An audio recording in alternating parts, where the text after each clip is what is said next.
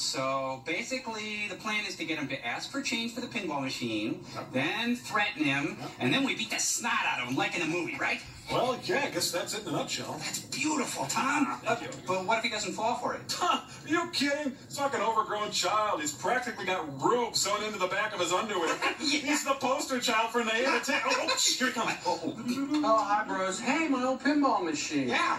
Want to play? No. What else is going on? Duke!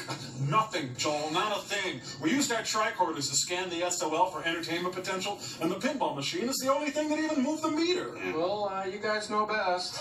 Poor Duke. What's that? I said, do you need any quarters? Actually, I don't have any money. Let's just forget it. I'll give you $50. Need change? Carl, this doesn't have any connection to that weird beating scene in today's film, does it? No! I mean, jeez. I can't believe, jeez, Joel. I mean, what would make you think that? It's just a, jeez. Yeah, right.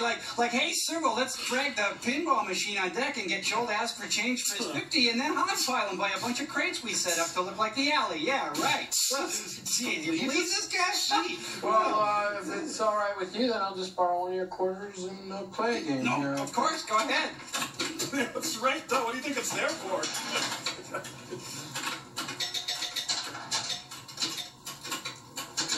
Joel? Yeah? You're not gonna take that $50 and come into our mock alley set and let us hogpile you and snag on you and stuff, are you? No. Okay, I'll be right back. Really? Joel? Yeah, honey. You're absolutely sure? Yeah. Okay, well, then we're just gonna have to hogpile you here, sir!